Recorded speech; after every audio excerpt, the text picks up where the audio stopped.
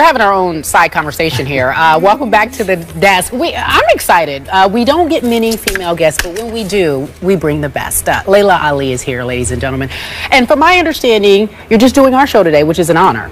Yes. Okay. I'm very happy to be here. Okay, God, we're so happy. And we're happy to have you. All right, well, let's just get right to it, shall we, Mr. Bayless? I don't know why everyone's laughing. It's just a lot of smiles, very giddy. All about having a good time. We're having a good time. So listen, obviously, many consider your father the greatest of all time. There's no question about that. Well, so, who doesn't? Who doesn't? Thank you. There could be some. There could be some, but Yes. they're ridiculous. But let's talk about the state of boxing right now. Is there anyone out there that compares to your father? Oh my God. When I think of my father, I think of so much more than boxing, but I think just in the ring, no, not even just in the ring. I mean, my father brought so much charisma to the sport, you know, aside from his talent and his skills and, you know, just what he brought to the heavyweight division alone. I mean, when you look at heavyweights now, there's no one close to Muhammad Ali. And even the guys who are technically great, they're still, I don't put them on the level of my father. You know, I often wonder, as you see guys, the Floyd Mayweather Juniors of the world and others, and you see the way they are, how they conduct themselves in terms of trying to market themselves in the sport of boxing. It seems to be successful. Do you believe in any way that, number one, they that they emulate your father? And if not, do you think they really tried to do that? That your father was sort of the you know, the motivational person behind the kind of behavior that you see some of these guys doing in boxing? I think that, you know, my father, the success that he had promoting himself, I mean, it would be crazy not to look at that, you know, as a blueprint and say, you know, he was on to something here and try to do it. I mean, nobody can do it quite like he did. You know, I run into people now all the time. They're just like, oh, they're from other countries. We used to wake up at 3 in the morning and watch your father. So people who are big here and, you know, people respect them in the ring here, they don't give people the excitement that my father gave people. He's a global icon outside of boxing. So you can try, but, you know, it's not that easy to do. And my father wasn't only great in the ring, people loved who he was as a person. So it was like full circle. So it's one thing just to run your mouth and try to promote a fight. But what my father did, you know, for the world, you know, not just boxing, was just on a whole nother level.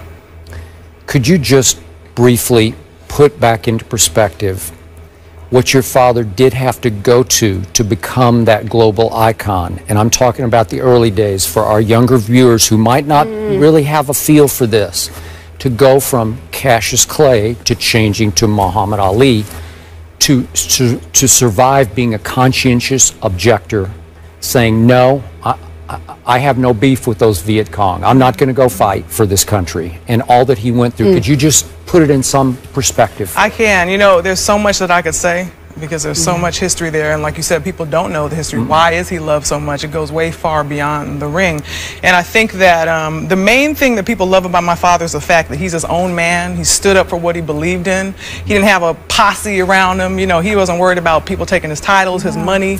You know, he wasn't in fear of his life. You know, he just wanted to do what was right. And a lot of people didn't love him, you know, or they didn't agree with him. But one thing we all have to do is respect that, you know, because most people aren't going to do it, especially if you have something to take away from them. And, you know, my father, ever since he was young, he said, I'm beautiful, I'm the greatest, and, you know, you may not know it now, but I'm going to show you. And he backed it up. And, you know, we can call ourselves the best or the greatest, but the whole world calls my father the greatest. You know, and like you said, it's because of everything that he went through and stood up for what he believed in, and how much got taken away from him, and then he still came back and fought for the people, loves people, and he's been super consistent with that. Even now, you know, he said when he first started boxing, that boxing was just the platform, you know, winning the titles and having the gold watches or the Rolls Royces is just going to get people to listen to you, because unfortunately that's what people, money and power is everything to people. And then he was going to be able to spread his message, and that's what he's done, and he's still doing his humanitarian work now through the Ali Center and just going out in public, even with his sickness and his disease, you know, where a lot of people feel bad for him, but he doesn't. You know, how is his health now? He's good. I mean, he has Parkinson's disease, and it's progressive, and, you know, it's hard for people to watch because we remember him talking and moving and doing all the things he wanted to do, but it just reminds you that, you know, God is in charge, you know, and at the end of the day, it doesn't matter, nothing else matters but what you have inside, you know, in your spirit, and he still has that spirit there. What does your father think about the state of boxing today? I don't know.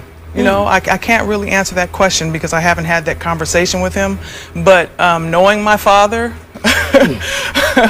you know, I don't think that he'd be too impressed. Because I'm wondering, the game itself, I mean, even back in the day, you know, when you hear so many stories being told or what have you, even back then, promoters had some influence, but it seems like never as much as they do today. I mean, back in the day, whether it was Ali against Foreman, Frazier, Ken Norton, Mike, I mean, the list goes on and on.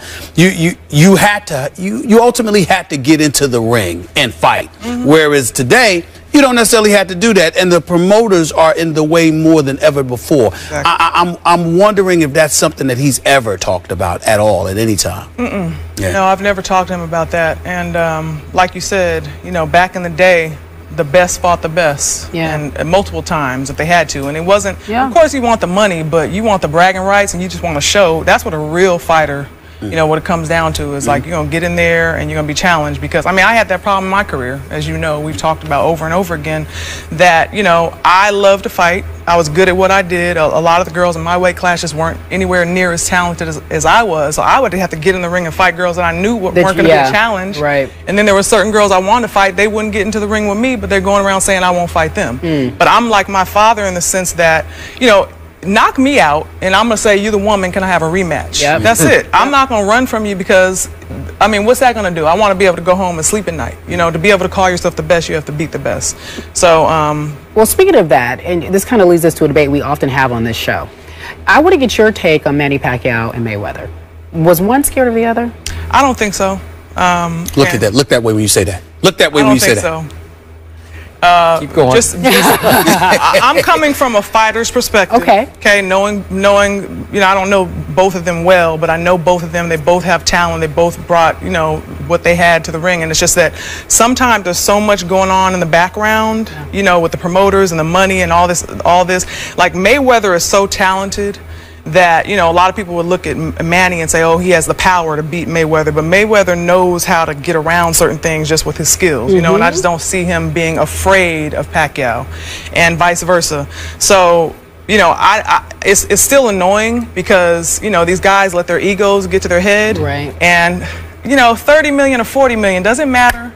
At the end of the day. At the end of the day, just get in the ring and let's make it happen. So it really comes down to what type of man you are, you know, and I think that it does at some point have something to do with the fighters and the decisions that they're making, but not necessarily being afraid. So I don't think it's fear. You don't feel that Mayweather was more afraid of Pacquiao? You don't? Okay. So I just don't. That's been his stance the entire time. He's so disrespectful. I've seen him. Okay. I've seen all of you. Explain yourself. Go ahead, explain.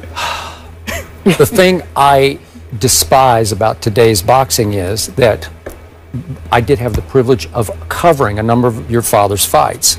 They were heavyweight fights, as you well know. It was all about the heavyweight division, and it was a parade of stars. Obviously, every time your father fought through his prime, it was against somebody who was really credible, somebody who posed a real threat to him. That has dried up. Is there much left in the heavyweight division that you're really interested in? No. Because we're talking about Pacquiao and Mayweather. These are the little guys now. These are little, right? But you also got to remember when you got Vitaly or or Vladimir Klitschko, and they outweigh their opposition by 50 pounds, that will help you lose interest too. Okay, but here's the problem. For some reason, we could go deep into why this is. The kids of the last couple of generations said, no, I'm not going to box. Maybe they looked at your father and they said, ooh, maybe that's what happened to him. And they said, I think I'd rather play football or basketball or baseball, whatever else they chose. And all of a sudden, it put Floyd in a more and more commanding position where when he fights now, he can just sort of name his figure. Off one fight, he could be set for life on any given night. He makes a minimum of 40 million. It's just staggering. Think about that. 40 million bucks? Okay. So to me, he looked at Manny Pacquiao, and I'm going back 5 years now, when Pacquiao was Pacquiao. And I think we're going to do this topic here in a second, but he's had a big spiritual conversion, and he became a politician. He's in a second term now in political office. So back in the day, when he was a zealot in boxing, when he was a terror, I think Floyd looked at him as, wow, he's as quick as I am, and he punches much stronger than I do. Floyd's just not a puncher. You admit that. He's not a knockout artist. He's a defensive fighter who has great skills. I've never doubted the great skills. Manny has proven that he can be had, though. You know, I mean, he did but I just said 5 years ago, when Manny was at his peak, when it was time for them to fight, Floyd is saying, no, why would I subject myself? Why would I risk I want to hear from her. Well, at the end of the day, everyone can have their opinion, you know, so, and that's fine. You know, that's fine for you to feel that way as far as I'm concerned, because nobody really knows except those two men. Right. But at the end of the day, I feel like part of the reason that, you know, Pacquiao did get knocked out, and that does have an effect on you in the wars and things like that. So no, that might not have happened to him when they were talking about fighting each other, but you know, you never know what would have happened if him and Floyd would have fought. You know, Floyd isn't a knockout artist. You know, he gets people with his speed, you know, and just being slick, and you don't see punches coming. But you know, everybody, it doesn't matter. The point is to win the fight. And, you know, we all have different routes of getting there. At the end of the day. So, just because Pacquiao punches harder than Floyd, that I wouldn't take anything away from him. Nobody punches. But if you can't hit, if you can't land that shot, it doesn't matter. And if you can't land it, if somebody moves just a little bit and you land it, but you don't land it as hard, you know, it's gonna make a difference. Hands can't hit what your eyes can't see. Oh, okay. Just a reminder. I could say that for Floyd versus Pacquiao. Okay, so he brought up Pacquiao and Bradley. They're having a rematch, obviously. You know, he lost to Bradley. And so, actually, Joel Diaz, which is Bradley's trainer, essentially said, he had this quote that was pretty interesting, and we can put it up, but he essentially said, I think this is Manny Pacquiao's last fight. He's trained people towards the end of their career, and he could tell that this is basically the end of his career. He has too much wear and tear on his body, and he has too much compassion for his opponents. So, your thought on this, is this Pacquiao's last fight? Is that the end of his career? Who would know? I mean, you know, people always have speculation, you know. That's something that Pacquiao might not even know right now. You know, you do have to take it fight by fight, and that happens to all fighters when they get to a certain age. They've had some wars, they've been knocked out. People start, you know, talking about whether or not it's going to be their last fight or whether it needs to be, but that's really up to him. What I would be doing as the fighter and the trainer is focusing on that he's going to be in the ring. And obviously, I didn't actually see that fight, but I know that, you know, it was a controversial decision. So, you know, he must have been doing something. And he's about to get back in there again, so you know you better get past this fight and then worry about that later. Let me ask you this, because see, I never saw you lose, Laila. I mean, you are accustomed to winning. But Manny Pacquiao, he didn't get look. Oh boy. It wasn't really a technical. I mean, this boy was put to sleep. You understand? I'm talking about snoring type of. That's how gone he was. He was up in 5 seconds. Whatever. 5 seconds. He was walking around and then he played chess. All I'm saying to you is this: Bernard Hopkins and others have been on the record saying, how you go down, when you go down like that, it's so devastating that it might take you 10 fights to recover from that, because it's such a devastating way to go out. It wasn't like a technical knockout where you got up, you were a little wobbly, you lost your senses for a few seconds. You were asleep. You know, your family was at ringside crying. I mean, the promoter had to hold them back. And it does something to your head. That's right. I mean, literally. I mean, you're getting hit in the head. So people really, sometimes people are never the same after that. I'm not talking about just the emotional side of it. You know, especially when you're used to being a winner. Yes. You know, and I've seen people just never come back. I mean, look what happened with George Foreman when my dad beat him. That's right. Because everyone around him, like, you're so big, you're so bad, and then the way he went down, you know, it was very embarrassing the way he got beat. Yeah, it wasn't one blow that did it. It was to his psyche. Yeah. Like he was just wrecked. He lost all his confidence. He did bounce back much. And then he came back a much nicer guy. Right, he did. Went away for some years, and he's a whole different person. You know, and I've seen that happen. You know, I'm never going to compare myself to these people, but I've seen it even happen with some of the girls that I fought.